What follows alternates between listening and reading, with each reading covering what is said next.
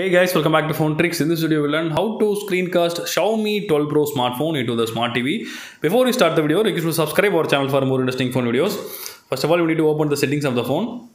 So before you connecting the screencast, you need to connect the smart TV and smartphone on the same Wi-Fi.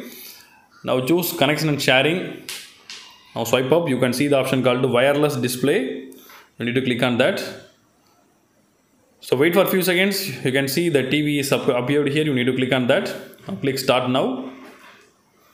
Now the screencast is started. You can see your smartphone screen in the smart TV. You can view your photos or play videos or anything.